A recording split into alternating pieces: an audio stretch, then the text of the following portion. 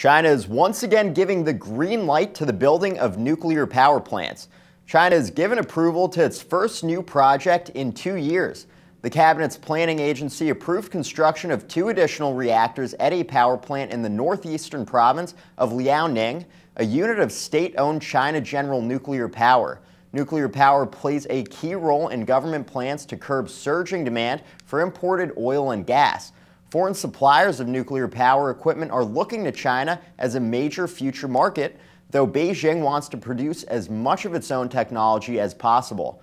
The 2 newly approved reactors will be at the Hengyanhe nuclear power plant, which has 4 operating reactors, according to a statement by CGN Power.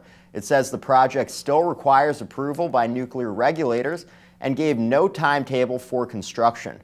For The Street, I'm John Kostakopoulos in New York.